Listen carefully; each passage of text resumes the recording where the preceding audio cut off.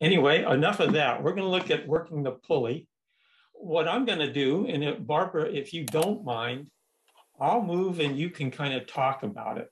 Okay. What I forgot to do was to email everybody and tell you all to have a kind of a little stone that you could tape on your hand. So I forgot to do that. But if anybody has something really handy, a little stone, you'd have to kind of tape it so it doesn't fall off the palm of your hand. If you don't have it available, don't worry. Just pretend there's a stone in your hand. For now, I would just don't try to do it with me. Just kind of relax for a minute and watch me for this portion of it, and then we can all get up and move. So I'm going to come into pause position. I'm going to set up. And I'm going to move.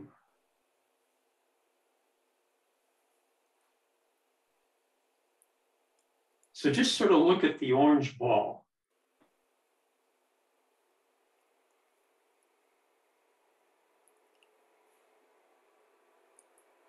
From the side. Again, I have my ball. It's in my left hand. I settle in. Place the heel.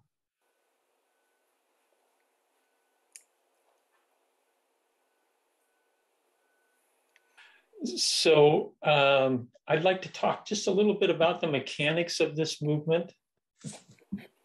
And that,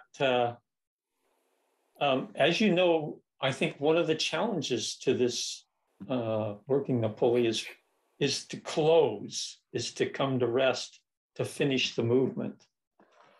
And there's a reason for that. And I know some of you are kind of interested in the mechanics of it. And so it's best to explain it while I'm kind of doing it. So in this movement, I'll do it from the side. We come into pause position, make our weight shift, settling down, and we place a heel. Nothing is different, right? So then I move to get to the first forward weight shift. Now notice that my arms are kind of the same distance apart. There's a tendency to kind of let this one shorten up a little and not bring the elbow back. This is my forward weight shift. I am on the front of my foot. I am ready to complete the pulley wheel and start to come back. Now here I am all the way back. I should be midway here. I should be out enough. Those should be somewhat the same distance. I hope they are, Barbara. I can't see. So those are your checkpoints. We always talk about forward and back. You know that there's a checkpoint going forward and a checkpoint coming back. And this is where we start. But I want to explain about there's a connection between how we start and how we stop, and why the finish of the movement is a little bit more complicated. My dantian, when I get to here to start, is in its full back position. I can't go back any farther. But when I move here to get to the forward weight, my hands have not, they have gone half the distance they'll have to go from now on. Because when I go back, I have to get all the way back to here. Now, I didn't start here. If I was starting here, then I would have that same synchronicity. So in the beginning, the upper body is doing half of its movement because I'm already here in the middle of it. After that, it has to make its whole movement, which we usually do and don't even think about it. But that's going to then affect the finish when we come to pause position. So here, when I'm going to finish, all of a sudden I go, oh dear, this hand has to get all the way back and around. This hand's already back and only has to come here. So I have to really slow the backhand now. I have to slow this backhand way down. And my dantian's coming back, and that even makes it more confusing to close.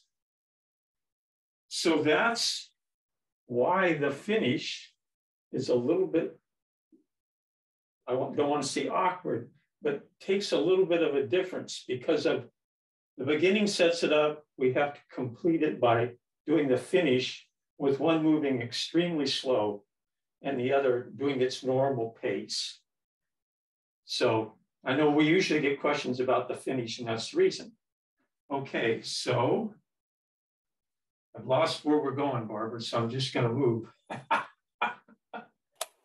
Folks are going to just kind of find themselves in that halfway point with equality in their arms so they can feel that. There's the forward. Now, are you leaning or is your body straight up and down? So check your upper body. Are you over the forward weight shift? Okay, now we're going to come back, back, back. I'll come forward again. Checkpoint all the way forward. Checkpoint all the way back. Now, if I was to come forward again, now I'm going to come to close. Let the backhand slow way down. Have the dantian bring the other hand around like I normally would, and then close. So not unlike when we do passing clouds, where one hand starts and then the other hand starts, so we have a finish that's a little different. This movement's the same way in its own unique way. It finishes a little different.